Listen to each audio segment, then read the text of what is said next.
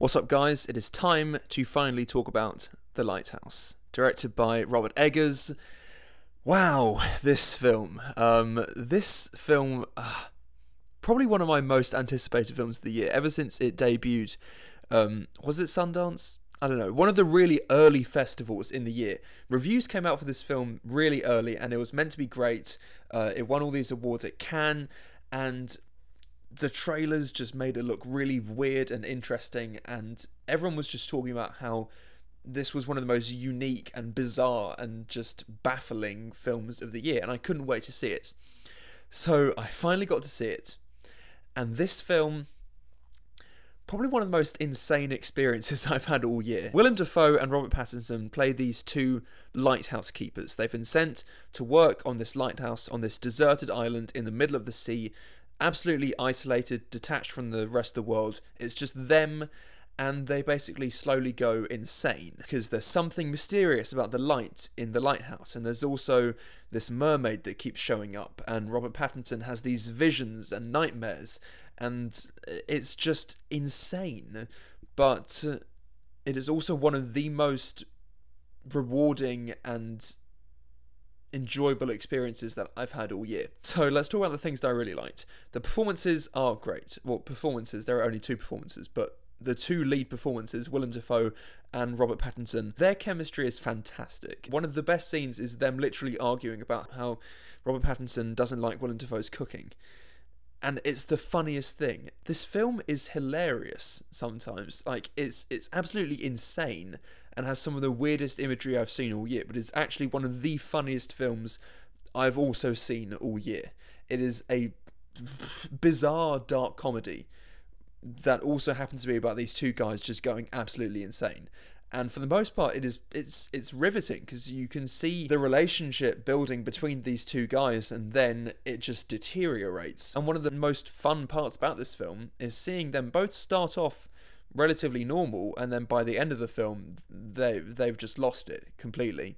But seeing them slowly deteriorate is one of the most enjoyable parts about this film, because they get in these really petty arguments, and they have to spend so much time together, and they're forced to talk to each other. Robert Pattinson really doesn't want to talk to Willem Dafoe in the beginning, and it's really cool to see him slowly come out of his shell, become more and more talkative. And once they become more talkative, they argue, they squabble, and they basically drive each other insane. But the film also has some really interesting themes about power and the relationship and the dynamics and power struggles that men have with each other. Because at first, Willem Dafoe is the older, more experienced person, and he's the one ordering Robert Pattinson around. But then by the end of it, the roles have somewhat changed.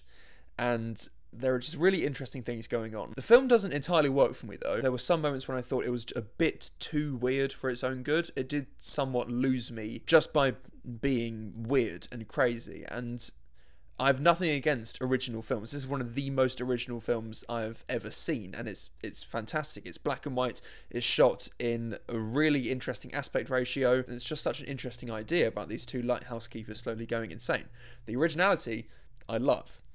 But sometimes films, when people are talking about how weird and crazy they are, sometimes they do sort of disconnect with me, because there were some moments in this film where it was just shocking imagery, you know, just to make you unsettled and throw you off. It didn't really do much for the story, and that's when it sort of lost me a bit. So there were moments in this film where it was a bit too just insane and crazy for its own good, and it did lose me a bit. And the ending is so insane that I don't know. The ending didn't quite work for me, but it will work for other people. So all in all, The Lighthouse was... How do I even wrap this up? The Lighthouse, I am so glad that I saw The Lighthouse. The performances are fantastic.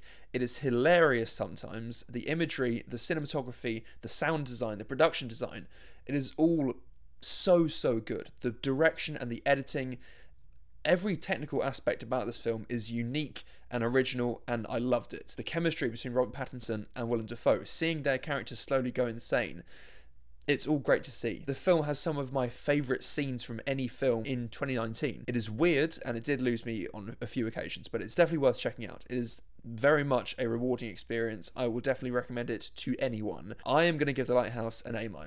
It doesn't quite click in the way that I hoped it would. You know, it doesn't all quite come together cohesively, but I did still really enjoy it, and I want you to all have that experience. So definitely recommending The Lighthouse. Go and check it out.